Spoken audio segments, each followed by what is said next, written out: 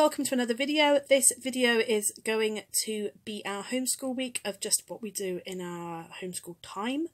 It can be done at any point in the day. It can be done for 10 minutes, it can be done for an hour depending on Rosie's interests. So you have a 4-day homeschool week for us, what we've done on Monday, Tuesday, Thursday and Friday. But I just want to mention now, Thursday and Friday. Thursday my mum's coming down, we're going to see Madagascar the musical down the bay. So I'll post as much as I can before we go out, but we might not get much done that day. And Friday we will get as much as we can done before my aunt and cousin come down, because they are coming down to visit Rosie, and it is my wedding anniversary with my husband. So later in the afternoon my mum is coming down to look after Rosie while we go and enjoy some adult time. So yes, this is generally what we get done. Some of it's very samey if we do English and maths in the books. Otherwise I try to come up with games. I'm about to change Rosie's learning shelves now. So yeah, I hope you enjoy the video and I hope it gives you any ideas. The only thing that's not in here, because I find it awkward to film, is our circle time. Every morning we read 3 books, 1 fiction, 1 non-fiction and 1 Welsh book. Obviously you don't have to include Welsh if you're learning a language, include the language book. The non-fiction can be a poem, not just as in a life. It doesn't have to be a science book, it can be a poem, it can be anything you want your non-fiction book to be. So yes, and circle time normally involves singing through the days of the week and more of our Welsh learning.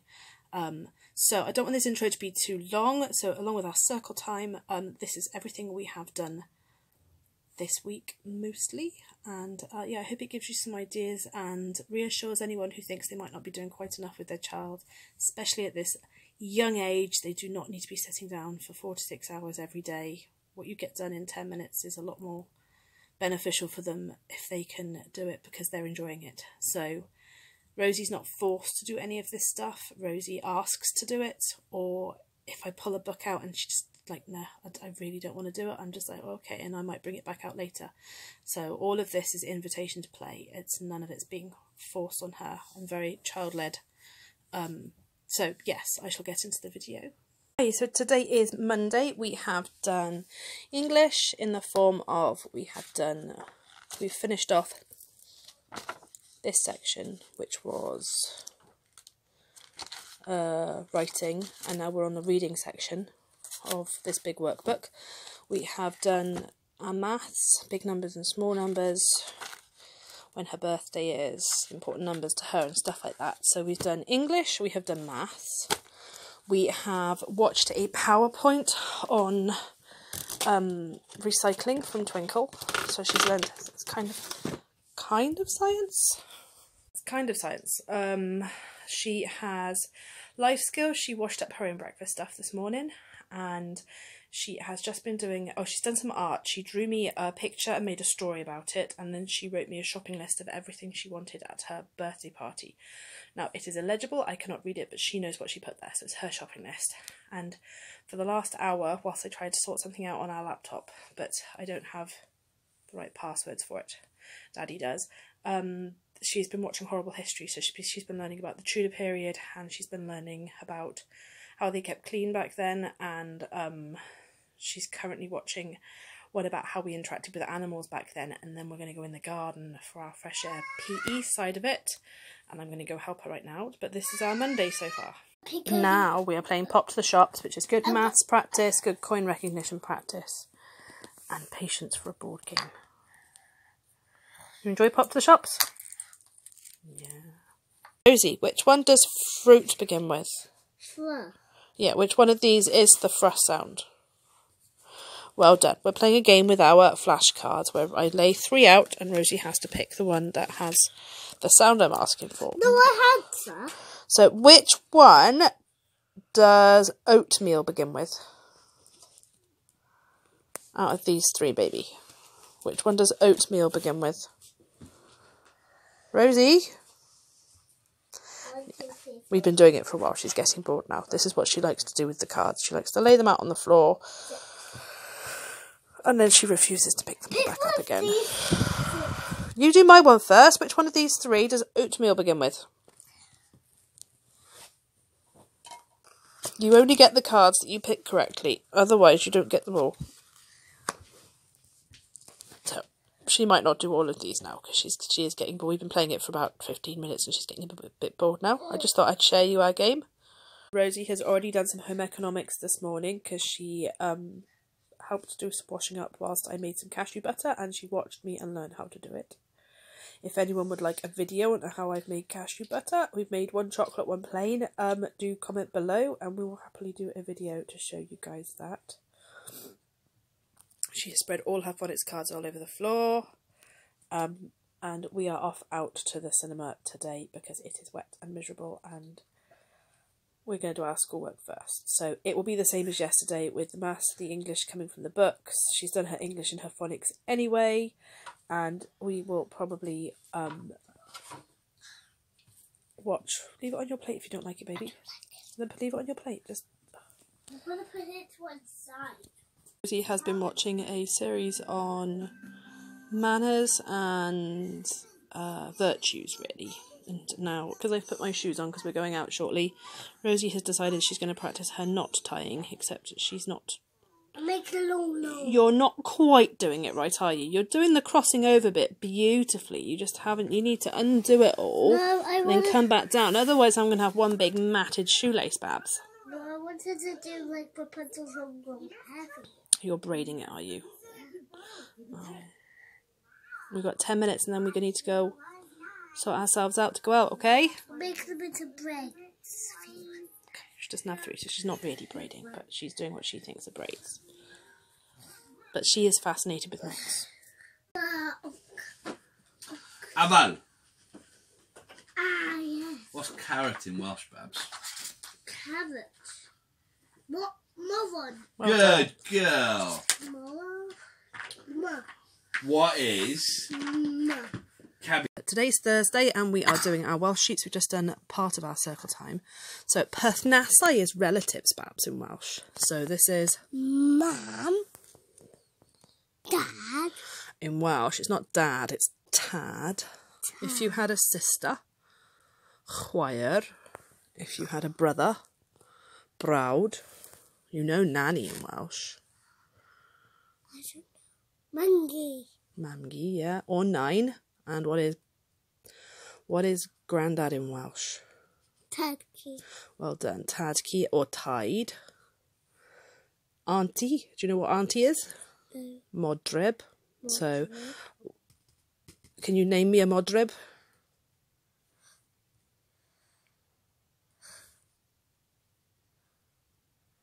Modrib. Give me a name.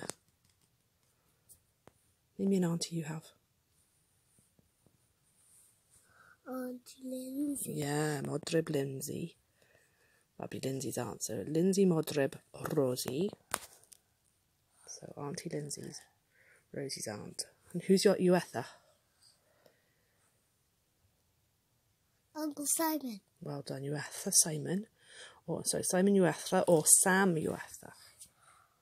Rosie's shelf workout last night. So what she's got to do is she's going to count all the numbers, all the faces on the little cards, and then she's going to find the correct corresponding number to go with them. 1, 2, 3, 4, 5, 6, 7, 8, 9, 10, 11, 12, 14, 15. No, why don't you try pointing at them as you count them, baby bear, and count a little bit slower. So 1, 2, 3, 4, 5, 6, 7. So now you've got to find a 7 in there. So I picked up my magic phone. I think I'm being bitten. Whoosh. You find a 7 and put it on the top of it so we know how many faces there are. Like, You can put it on top of the card or next to it, it's up to you, but there'll be more room if you... How many faces are on that one? I'm not going to help you count that time because there's not as many. 3. Okay, you find the number 3 in there.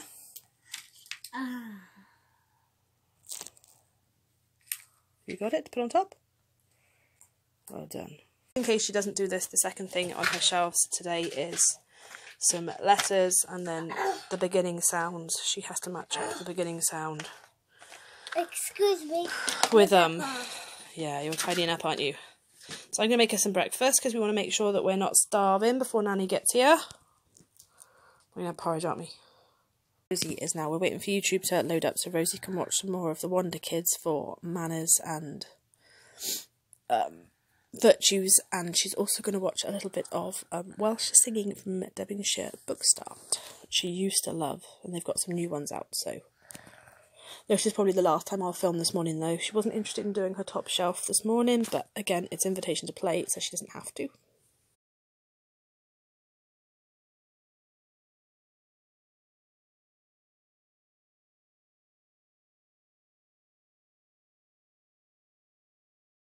What Rosie's doing is she's matching animals to these cards, and then she's working out the beginning letter and tracing them, and she'll end up with a bar graph. So can you find me the caterpillar?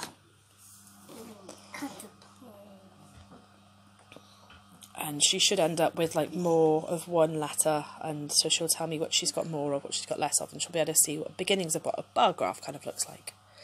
So caterpillar begins with what letter, baby bear? Cuh. So you can trace another curly cuh. I traced that one. Yeah, but that one... Oh no, yeah, you have done too many. Okay. That's if she does it right. Rosie's sequencing cards, and she needs to put them in the right order. This is going to the toilet. So what do we do first? What is that one? Taking your trousers down. Okay. So put that one down here. Okay, what comes next? What do you think we do next? Yeah, we go to the toilet. And she sit on it. What do we do after that? Oh, we do something else before we flush. Yeah, we wipe. Well done. We do something else before we flush as well, Bubby Bear. What's she doing in this one? She's pulling up her... Trousers. So we normally do that before we flush. Right before we flush. Some people might like to leave their knickers and trousers down their ankles while they flush, but I don't mind which way around you put the next two. Yeah, she's just got a couple of sequencing cards in this that she's going to do now. Let's try to mix it together. So get the butter and spread. Spread. It's a good effort, Babs. Spread. Spread. Spread. So you push it down into the toast. That's it. That's getting good. There's a big lump there, though. Don't lick the knife, remember? Good job. You want to cover as much of the bread as you can. I hope you enjoyed the video. It was just a brief overview of each day of the things we actually sit down to do. We obviously keep learning throughout the day, but this was our major kind of like sit down focused work. We don't do it for long, and it's always led by her, so if she's really not in the mood one day, it's just a case of there's no point fighting it. It's just so much easier if you go with your child, and they retain the information better. So Rosie hasn't seen the film Madagascar, so seeing as we saw it on Thursday on the stage, she is now wanting to watch the movie, and we've got a party this afternoon. So yeah, we'll leave it there for now, and it's ta-ta from me and ta-ta from the Rosie Bear.